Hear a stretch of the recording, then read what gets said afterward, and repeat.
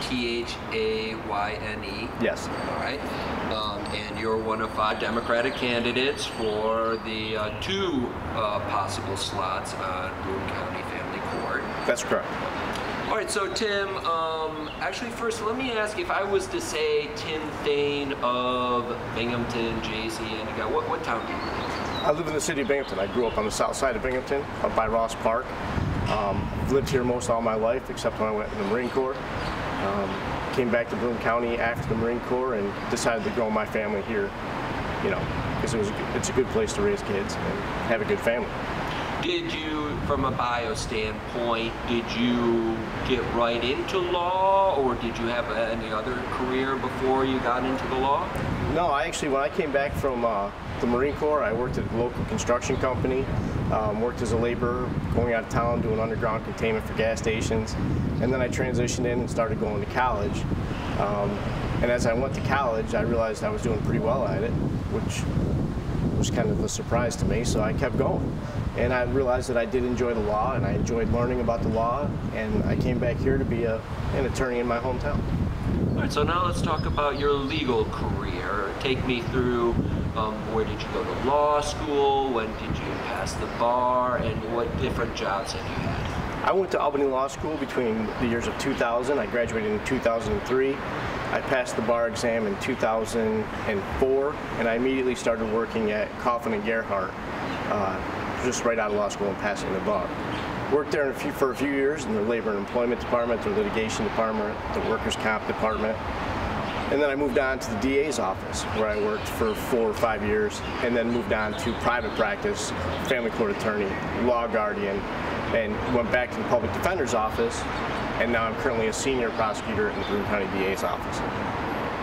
So tell me about how those various legal experiences have prepared you for being a judge. Glad you asked that question. Handling all types of cases, or thousands of cases in Broome County over my 16-year career from opposing viewpoints, has given me a balanced approach to how I handle every case I hear now, or I present now.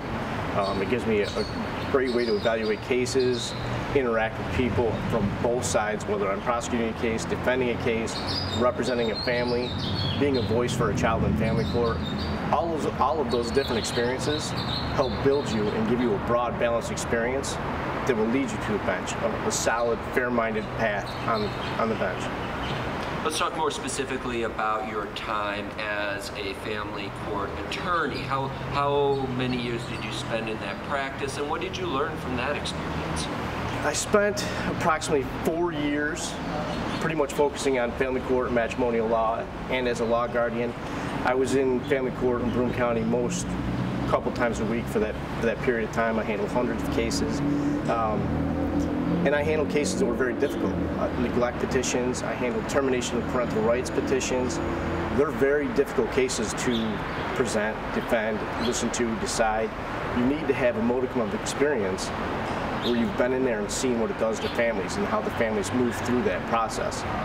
So I also, on the opposite side of that, was able to be a law guardian, an attorney for the child, which you have to train for and become a law guardian. And when you're in there, you give kids a voice, and you tell parents, look, these kids are not bargaining chips, and you make sure they're protected and safe, and that's your only job in there. It was one of my favorites. And then there's a typical visitation, custody petition, support petitions where you're representing mothers and fathers. And every second a mother or father is divided from their children seems endless to them. And you have to understand it. You have to be standing with them in family court to understand what they're going through. Personally, I went through family court. I'm divorced. I have 2 great kids who live in a stable household now, and always have, quite frankly. However, we had to work some things out. And when you're in there, every question feels like an accusation. Your whole life is on display. There's no higher stakes in the family court, none whatsoever. Let's talk a little bit about your personality, your skill set. What is it about you personally that you think you would be a good judge?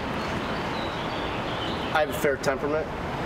I have a good heart, a fair temperament. I'm a good neighbor, a good person. They're the qualities that are most important to me. I'm honest, I'm hardworking, when you have those type of values, they come through the bench, you know, and I have all those. So it's just an even keel, fair temperament. Like I said, I've handled both sides of cases, and you have to be able to stay balanced and fair as you're on the bench and moving through your practice. My personality, I don't get overexcited, I don't get mad at people. I typically just handle the situation in front of me and try to help whoever I can. And that's how I've practiced my whole career here in Broome County. So why do you think family court is important?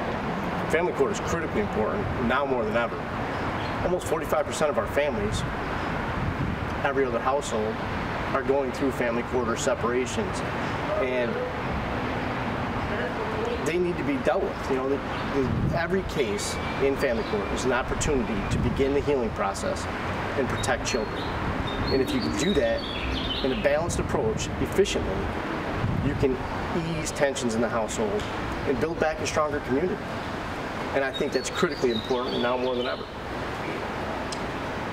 So anytime I'm interviewing a candidate for any position, I always kind of like to wrap up with a question that probably we've already touched on, and you may end up repeating yourself a little bit here, and that's fine. But ultimately, why should people vote for you? People should vote for me because I have a fair and balanced experience. Of the 5 Democratic candidates running, 2 of them cannot complete their term. Pete Charnetsky and Sandy Monachino will be 70 during this 10-year term, and they can't finish. Of the remaining 3 candidates, myself included, I'm the only one that's represented a family in family court. I'm the only one that was a law guardian. I've handled hundreds of cases. I have that balanced experience, and I've been through it. The personal, professional experience that I have is unmatched in this Democratic race. Aside from that, like I said, I'm honest, hardworking, a lifelong resident of Broome County, and a veteran of the United States Marine Corps. All right, is there anything else you'd like to add that I didn't think to ask?